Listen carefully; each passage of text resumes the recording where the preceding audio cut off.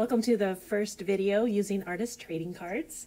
With this video, we'll be drawing 3 different sea life characters and painting them onto the cards, so I hope you're able to send them to family and friends.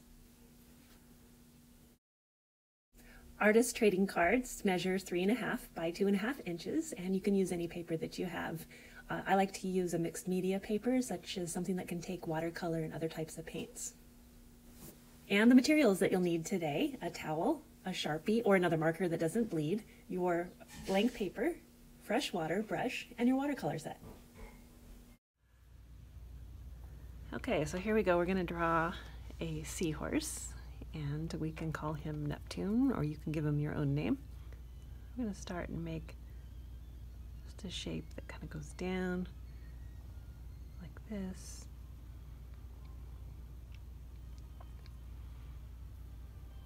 And then curl it into a spiral. So notice that I fit the top of the head and the tail with leaving some room at the top and leaving some room at the bottom. Next thing, you're going to go up here to the head,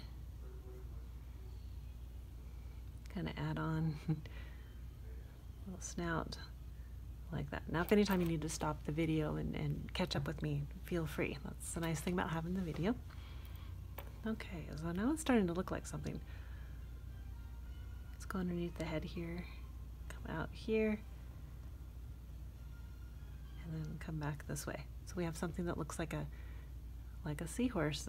Yours might be taller or wider. That's good. This is the first seahorse that we've drawn together, so we're good.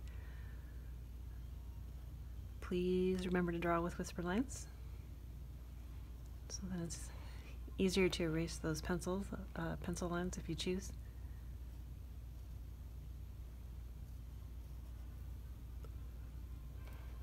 All right, little eye, little mouth. We'll put some little texture lines in there.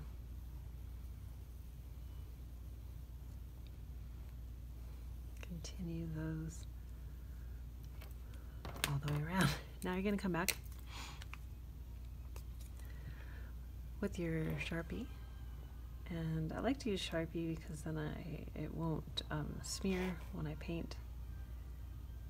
So if you look at the writing on your marker, it should say if it's non-smearing or indelible ink.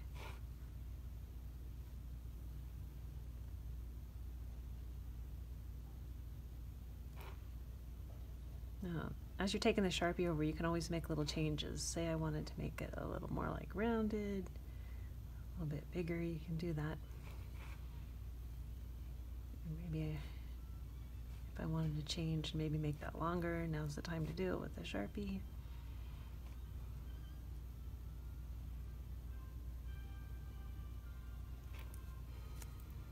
Okay. Go back with your eraser. Quickly erase that out. Okay. All right, you're ready to paint this up. I think what I'm going to do is make a combination of like an orangey brown. So remember to take your pure color and put it into the painting tray like that. Wash it, wash it. Take some of that water off. If you wanted to make the orange more yellow, you could add, ooh, I kind of like that. I'm going to go with that.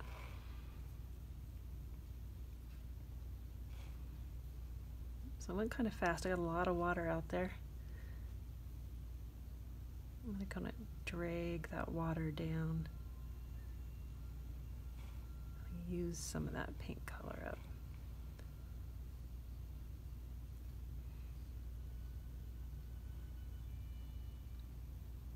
The trading cards are quite small, so you might want to use a smaller brush, which, if you have one.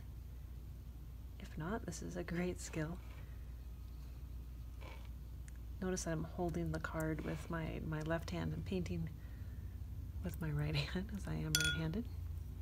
I switched to a smaller brush there.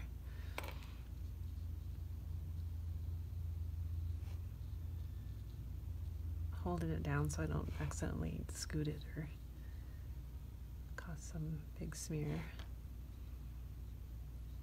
I did have one little mistake of a smear in there. I think I'm not going to worry about it. All right. Now, before we do the back, Kolinsky's animal, I think from Siberia, and it's prized for its hair that works great with brushes. All right, I think I'm okay with that one. So let's separate it.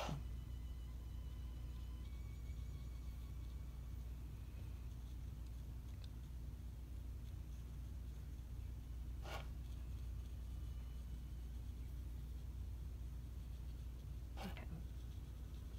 I know I'm going pretty fast. I probably could be a little more careful too. Feel free to stop the video for a while and just finish your background or whatever you're working on, then you can come back to it. I'm thinking each card will take you 20 minutes. And we're doing 3 cards. So that would be 60 minutes.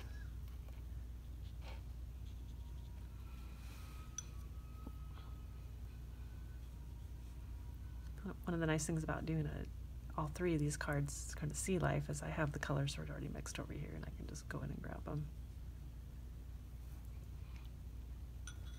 All right, let's let that dry.